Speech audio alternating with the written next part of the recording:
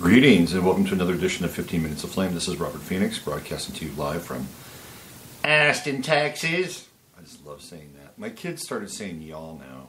My God. My son, born in San Diego, is saying y'all now. He's become a Texan, born in San Diego. Learned to surf in San Diego. Now he's sporting the y'all. Hey, how is everybody out there? It is a lovely day here in Austin. Beautiful fall day. It's one of the best times to be here. If you ever wanted to come visit Austin, this is a very good time. However, I think Formula One was either this weekend or is this weekend or next weekend, last weekend. Not always a good time to come here during Formula One because a lot of people from all over the world come here to watch the races out at our wonderful racetrack. Got a world-class racetrack out there. They have a lot of concerts out there. They were smart. They built a concert venue inside the racetrack so they can use that racetrack all year round and have live performances.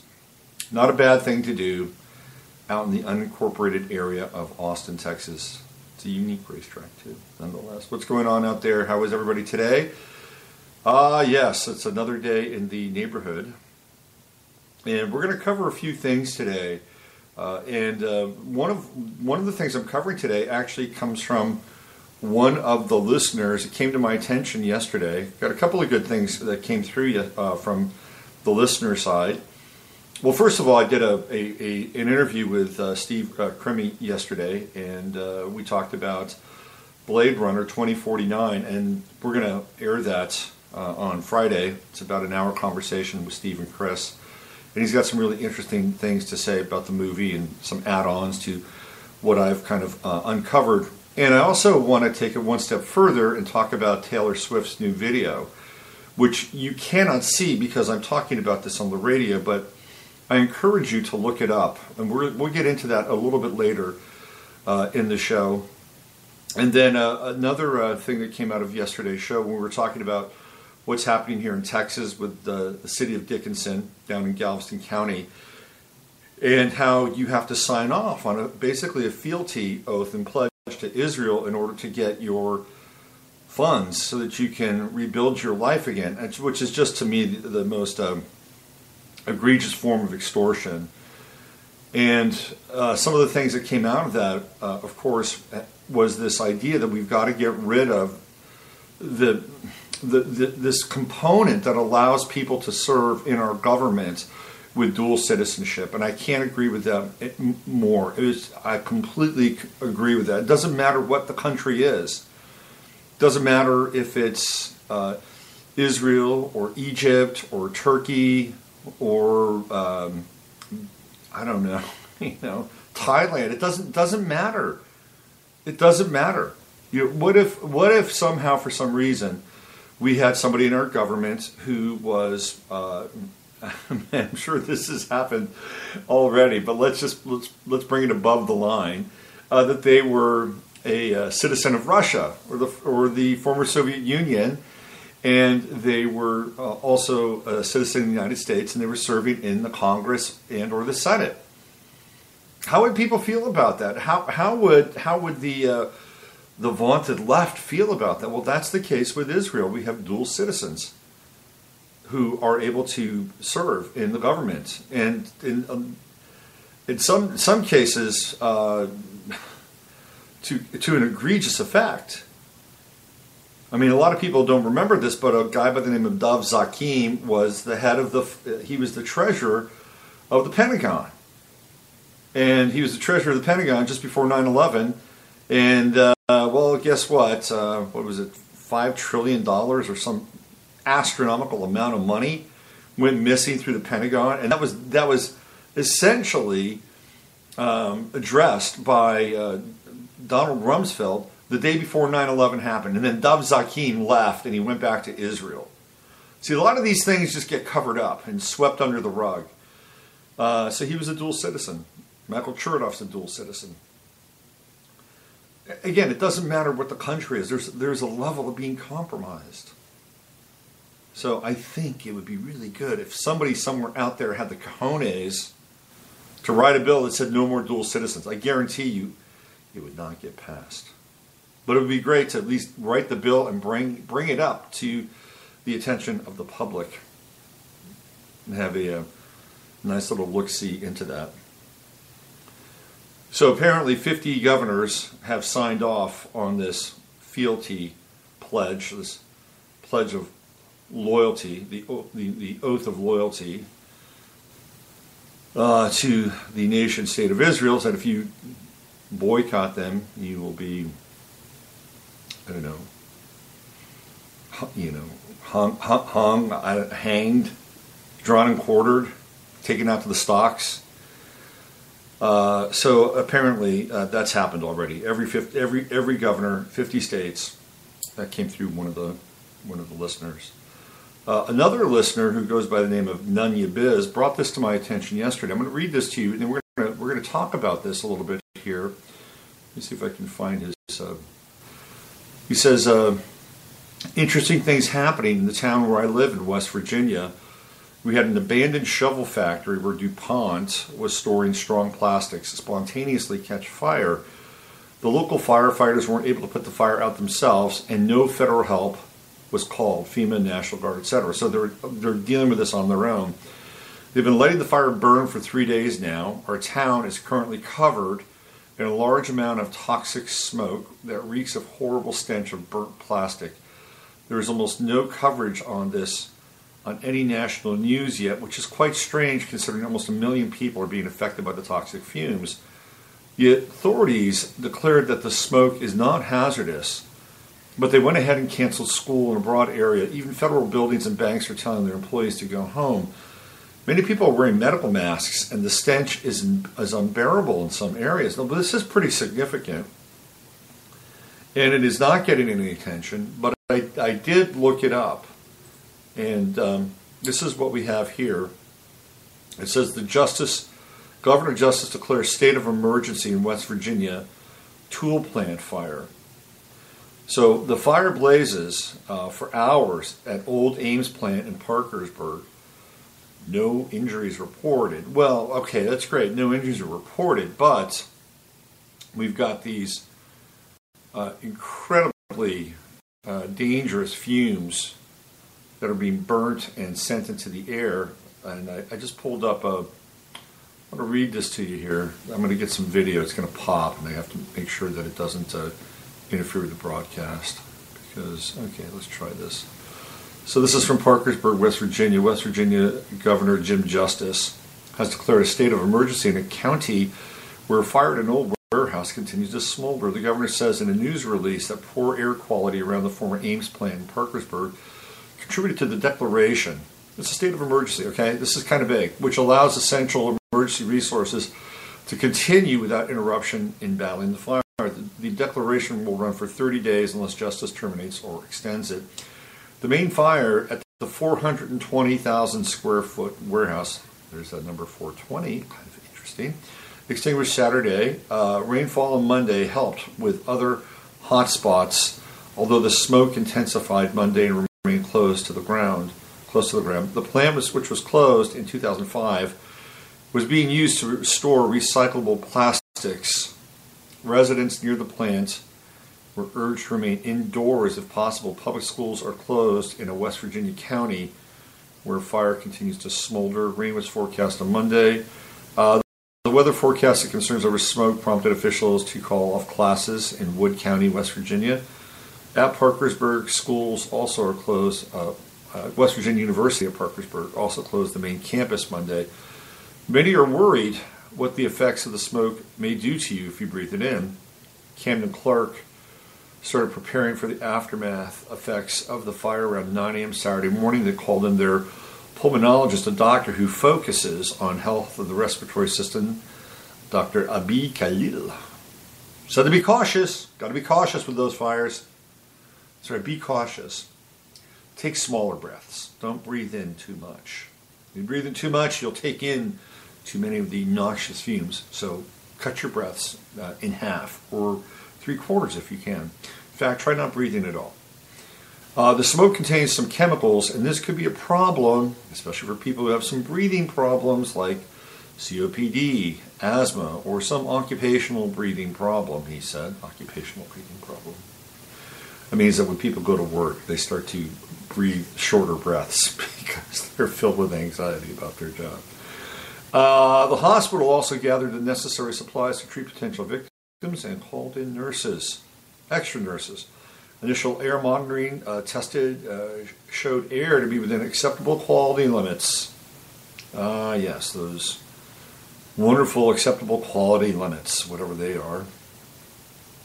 Lubeck volunteer fire chief Mark Stewart told the Parkersburg News and the Sentinel that firefighters from 31 departments from West Virginia and Ohio responded. Officials said the main fire was put out Saturday, but some hot spots remain. No injuries were reported, although Camden Clark Hospital spokesman Roger Lockhart says a few people sought treatment for breathing issues due to the smoke. Former workers at the plant recall it favorably as hard-working Ames. You can find more information about the fire and its aftermath from WHSV's sister station in Parkersburg. Okay. So we've got a major incident happening there. It's really not being covered by the national news at all, and it's still going on. So if we look at this from kind of a larger perspective, now, okay, let's just drill down on this for a second. Could this just be a random fire? Could this just be something where somehow these plastics got ignited? How would that happen? If the warehouse is abandoned and they're just storing these recyclable plastics, who knows what that really means, by the way? I mean, they could have really intense kinds of plastic compounds. Now, remember, down in Houston, when we had the big flood down there were a number of plants, and one in particular that was on fire, and also it was a chemical plant. It was another one of these kinds of solvent plants, and not only was it on fire, but the groundwaters had risen up so high that I would bet that a lot of the solvents and chemicals that were at this plant leached into the groundwater and is now kind of being subsumed by the groundwater in Houston. And that was the one that we heard about, knew about. I'm sure that there were probably at least one or two more that were threatened and impacted during the flood, because that's where all the refineries are located down in that part of Houston. Not just petroleum refineries, but other refineries that are related to the petroleum industry. They may not be directly involved in refining oil, but they could be related to some form or process of that operation and process. Anyway, how does this happen? How does this happen in this plant in West Virginia? Does it just spontaneously combust? Do the plastics just, after so many years, develop a high degree of volatility and flammability? It's a good question. Are there people going in there and hanging out and squatting and doing drugs, and maybe they're, they fell asleep and their meth pipe was on fire or lit, or was it deliberately lit? I mean, we can't rule anything out. And you think, well, okay, it's just a chemical fire in West Virginia, but it's affecting a lot of people. And if we zoom out again from that 40,000 foot level, we can see that there is a lot going on, right? I mean, just since the eclipse, so it's going to put us right around the 1st of September. I mean, here we are. This is the 24th of October. So a little less than 60 days. A little less than 60 days, what do we have? We have what? We had Hurricane Harvey. Huge. That was right in the aftermath of the eclipse. Enormous. And that event was real. It was totally real. Look, was it amplified? Was it steered? Quite possibly. We had the companion Hurricane Irma, and of course we had Maria and Jose, Mary and Joseph, and that's all happening. It's all happening within the last 60 days, and then we have the spontaneous eruption, the spontaneous combustion, fires in Northern California. And then we had Vegas. So within really about a 60-day span. And then we could throw in this fire in West Virginia, which is impacting a huge amount it really, really feels like that there is an assault on this country, whether it's due to some kind of potentially directed energy weapon, which a lot of people in Santa Rosa are starting to begin to think about. Even people who might have been really conservative about their thoughts, they're trying to piece together how this kind of insane set of circumstances has occurred and how quickly those fires spread and how it feels like, they were really cordoned off and targeted, because a lot of the outer line areas like the vineyards, they were left alone. And of course, Opus 1, the Rothschilds vineyard, was untouched. So if we can see a larger pattern here kind of at work or at play, we might be able to make this kind of leap in our reasoning that there is a war going on here. And it's not standardized warfare. It would be asymmetrical warfare against this country and the people of this country and the resources of this country. And I don't think it's too far-fetched. I'm not necessarily being paranoid. And if you go back to 9/11/2001, by the way, if you go back there, that's when the war really started. It's when it started. And we've been at siege ever since. We've either been at siege overseas, or it feels like we've been at siege with ourselves, perhaps. At least that's what the media would like to portray. Whether it's our friend in Aurora going nuts and doing shootings, or Adam Lanza, or whomever it is, right? The populace of the United States becoming weaponized against its own self. That may or may not be the case. In fact, it's probably really not the case.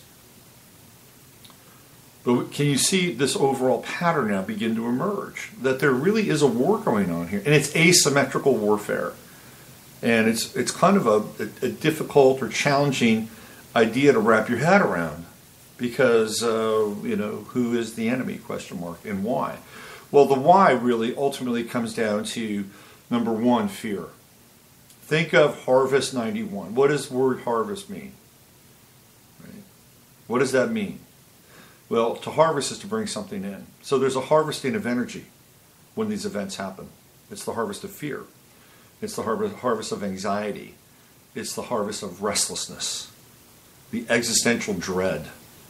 This is really the cauldron where it's all seeping, right? Not seeping, but it's all simmering in a cauldron of fear. This is what happens with these events, and sometimes it's a kind of a low, like a low grade fever, it's kind of happening on the back burner, but it's still there, right? Can you really disconnect from this sense that that the world is a dangerous place at times? Some people can't, and some people take this incredibly seriously. Like, they see these things and they can't break them down, they can't decipher them, and that's really the hardest thing to do, because dispelling the fear is one of the most important things we can do. So I'm putting it out there that if you look at the overall pattern, really since 9/11/2001, it feels as though kind of, we're at war. And the why really comes down to it's the harvest piece at an energetic level. I think that's probably the most essential one. The other is, when we've talked about this before, is the reallocation of assets and the relocation of people into a living situation, into a community that is being created in these Agenda 21, Agenda 2030 zones, so that ultimately people can live safe lives, that they can eliminate the plastic plants, that they can get out of the suburbs, which would explode at any time.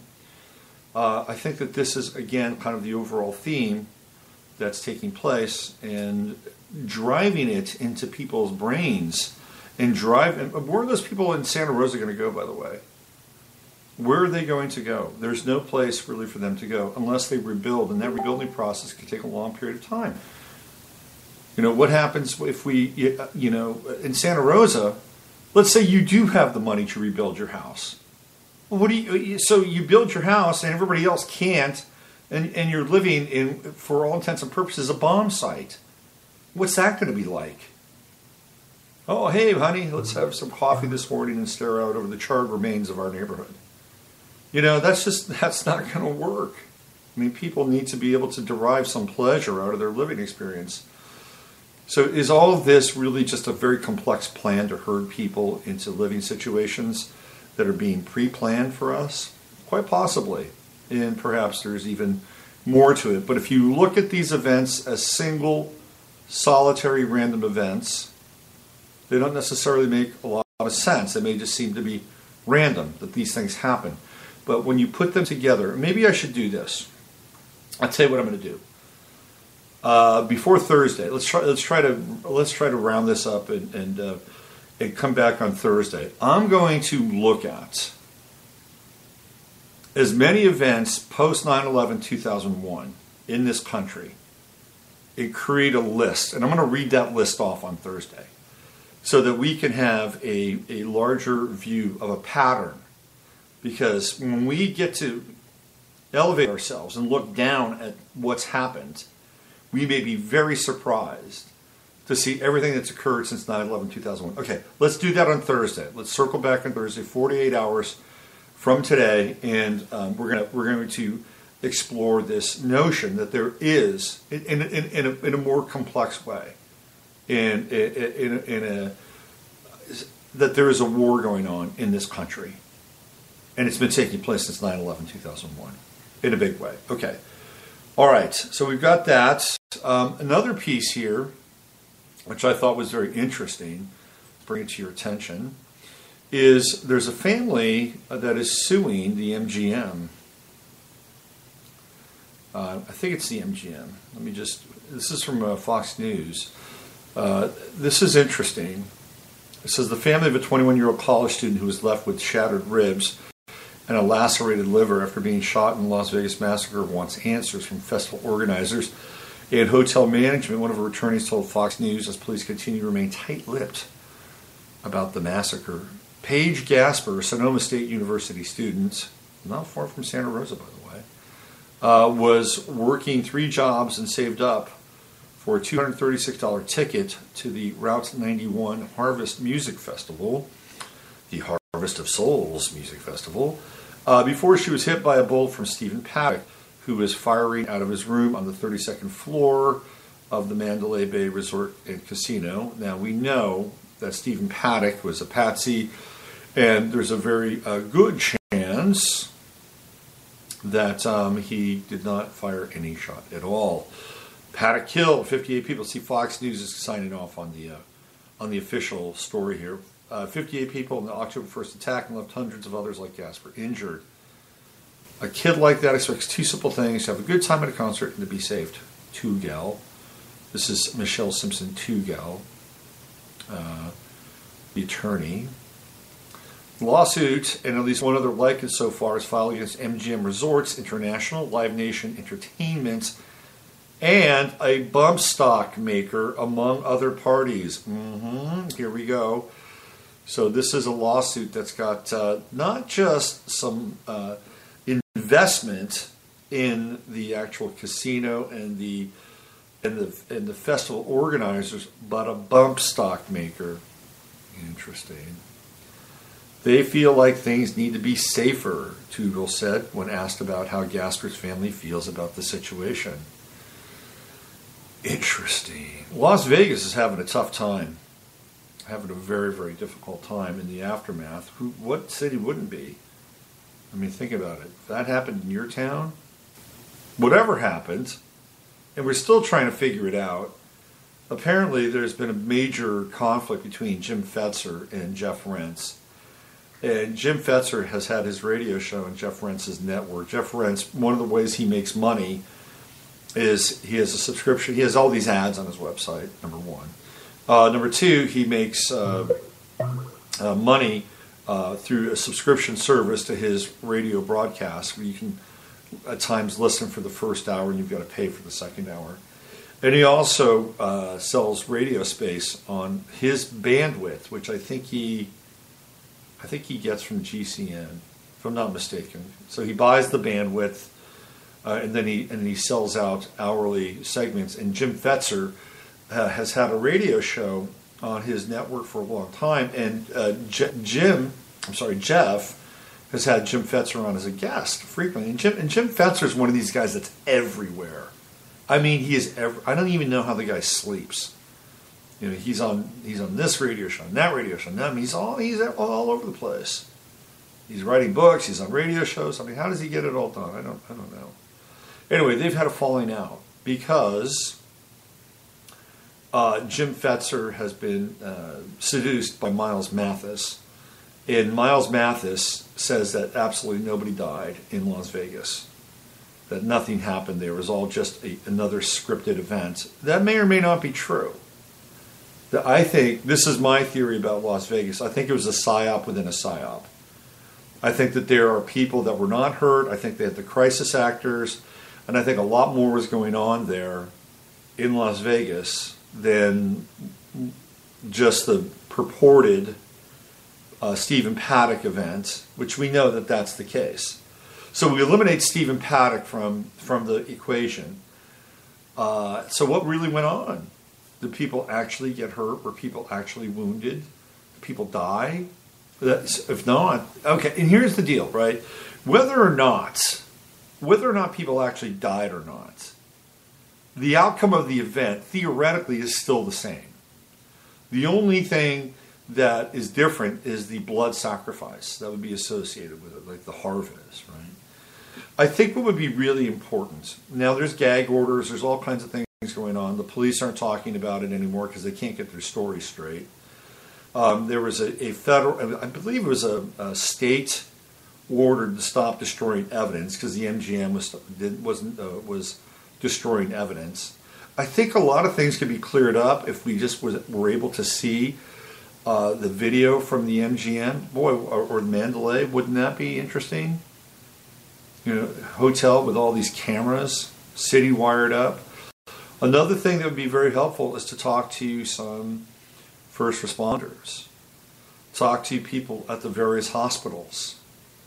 That would be a really interesting thing to do because they have emergency rooms. Ultimately, people would have been taken to the 3 emergency rooms around the Vegas area. And none of the people at these hospitals have come forward and said, we dealt with this tragedy, we dealt with all these bodies and blood, and I think that would be very helpful for us to understand what really went on. Anyway, but the outcome of it is still going to be the same. They're going to go after the bump stocks and the weapons and more surveillance and more cameras and more Rapiscan, more body scan. I mean, that does, so to some extent, it doesn't matter like what, if people actually died or not in terms of what happens on the backside of this, right? Because what happens on the backside is what they're going to do anyway, problem, reaction, solution. But in a more personal sense, of course it matters. Because theoretically we care about human life. We care about it. We're tribal animals, tribal creatures. So Fetzer is at odds with Jeff Rense because he's sipped Miles Mathis's Kool-Aid. Miles Mathis is a really smart guy. I don't always agree with everything Miles Mathis has to say, and particularly his idea that Kennedy didn't die. And the reason why I don't agree with that is because one of my clients' husband is a brain surgeon. He's a much older man. He's a brain surgeon, and he was there in Dallas when Kennedy was wheeled in. He was there to deal with his brain trauma. Okay, so I actually know somebody whose husband dealt with the dying JFK. So Miles Mathis is wrong about this. He's wrong.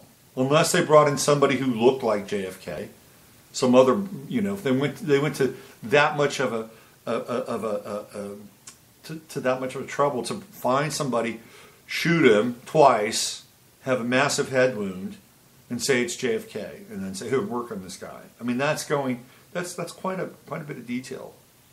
That's going the distance to sell something. Anyway, Rense and Fetzer are at odds now. In fact, Jeff Rense has cut Jim Fetzer loose from his radio show because Jeff thinks that people died and Jim thinks they didn't. That's really the crux of it all.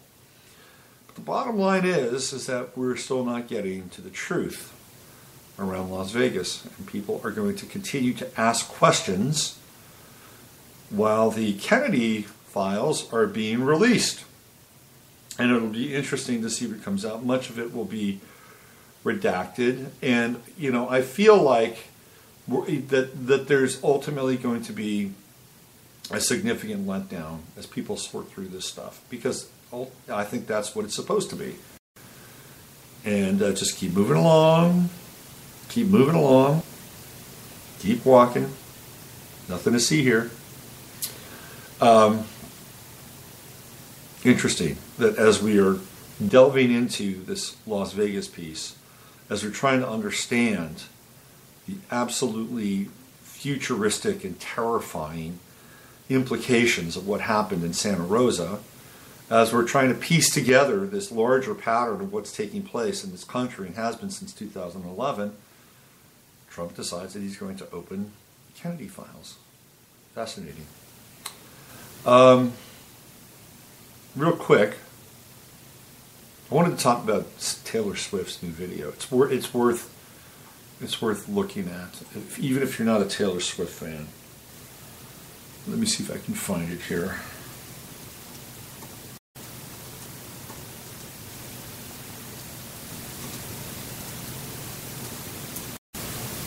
Okay, here we go. So this is from the Telegraph. And Taylor Swift has a new album out. Her album is hitting on the 10th of November. No, it was the 10th of October, I think, 10/10. She launched this at 10/10 on 10/10. Okay. I'm Selectwoman Stacia Rice Libby, building a strong Essex economy. Sorry about that. Okay. Get out of there. All right, so this is from the Telegraph .co.uk. She once claimed she did not need to remove her clothes to sell records, and Taylor Swift has employed a little creative ambiguity to stick to that message, whilst at the same time appearing to be totally naked in a new video. The 27-year-old U.S. pop star on Monday released a preview of a music video for her latest single, Ready For It. Ready For It. In which she appears unclothed with geometric lines of lights across her body, although she is likely wearing a nude-colored bodysuit. So Taylor Swift has this video where she's theoretically appearing nude, but she might be actually wearing a bodysuit. Now, what she really is, let me just read this here. In the teaser set in a futuristic sci-fi universe, boy, hasn't country music come a long ways? She's filmed walking down a corridor with a hood over her head before transforming into a, get ready for it, a robot or cyborg-like being. Another segment shows the singer gazing into a floating, glowing orb. Oh, it's the Blue Avions showing up in Taylor Swift's video. While another snippet sees her smashing through what looks like a glass cage. So essentially what she's doing here is she's becoming a replicant or an android. So this is the transhumanist cell. This is Taylor Swift's transhumanist cell out. So she's appearing nude, but maybe she's not nude, but it looks like she's nude. She's wearing a bodysuit, perhaps, that makes her look new. But in the video, she turns herself into an augmented human.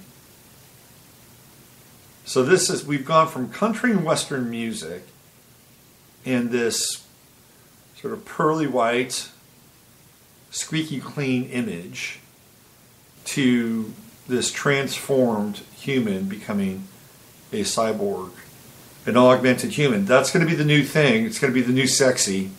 Being human just isn't enough. And this is what Blade Runner 2049 gets into. It gets into this idea that androids are cool. Androids are virile and they're macho, which is what Ryan Gosling portrays in Blade Runner 2049. I think it's really interesting too, just from a kind of a social image. Every now and then we get these films with Liam Neeson, who seems to be one of the few kind of, white, over middle-aged males who can play a hero. It's like he's got a hero contract somewhere. Like he signed a contract a long time ago, says I'm going to be a hero. And so every 2 years or so they roll out a Liam Neeson movie. There's a new one now where he's on a train rescuing people. And Michael Keaton seems to somehow pop up in this role every now and then. But by and large, these images of kind of the white male as the hero are really being dispensed with in a lot of ways. So when you have somebody like Ryan Gosling who shows up in this movie, Blade Runner 2049, it's like, okay, you can do this, you can play this role, but you're really a cyborg. You're really just an android. That's really... So it's like, okay, here you go. Here's an icon for you, but he's an android. He's not a real person. And he's not even living in contemporary times. Anyway, that is the new sexy. It's like, look at that hunky android in Blade Runner 2049. And the women in Blade Runner 2049 are really compelling. There's a hologram who's like incredibly warm and organic and lovely and feminine. Oh my God, she mixes his drink as he comes home. He's an android. He can't even get drunk, but he's going to take a drink anyway because, well, I guess it's the thing to do when you're an android coming home from a hard day of chasing down replicants. It's a fascinating juxtaposition in the movie where the characters, who are mostly non-human, portray very, very human kinds of emotions and human traits. And here's Taylor Swift jumping on board. Speaking of androids and augmented humans, have you seen the picture of all the presidents who were at Texas A&M last weekend to do this fundraiser? So there's Carter, there's Obama, there's Pappy Bush sitting in the middle, and then there's W, and then there's Bill. And who's standing behind them in this picture? It's Lady Gaga. Lady Gaga, who looks like kind of a cross between Marilyn Monroe and Jackie Kennedy, is standing behind all these presidents. She's wearing a white dress, blonde hair. It's like the transmogrification of Lady Gaga. I mean, that picture is absolutely fascinating. Why did they choose to include her in that picture? I'll let some of the people in the listening audience try to piece that together. Anyway, Taylor Swift doing her part to move the transhumanist agenda forward in her latest video, and it's not selling well. The album isn't selling as well as it has in the past, or her albums have in the past. I'm sure her fans are kind of befuddled, like, what the hell is this? Taylor's just following her marching orders, doing what she's told, embracing the latest fashion, which is robotoid culture. All right, you're not robotoids. I know you're not. I know who you are. You're living, breathing, organic beings. Even though I only know you through your virtual selves. And with that, Let us celebrate our humanity. Let us celebrate our divinity. Let us celebrate our divine and organic nature, our analog selves, each and every one of us. And remember that today, wherever you are, as you set forth, whether it's through work or through play, through solitude, through meditation, through spiritual practice, through physical practice, whatever it is, celebrate the fact that you are alive, that you have an earth suit, that you bleed, that you feel, that you crave, that you emote, that you can experience things like ecstasy and elation, and you can feel deeply, profoundly, if you need to, that you are the widest and vastest array of the human experience possible. Don't ever forget that. Celebrate it. Because if you don't, guess what? It goes away. It goes away. And we wind up shrinking and becoming smaller and smaller and smaller. And we lose touch with our humanity. And we ourselves have become robots, androids, unfeeling, programmed, soulless. All right. Use your head to discern what's real, your heart to stay open what's possible. I'm Robert Phoenix. This has been 15 Minutes of Flame. Have a great day. I'll see you tomorrow, 24 hours from today. And on Thursday, we're going to come back and we're going to have a map. We're going to have a map of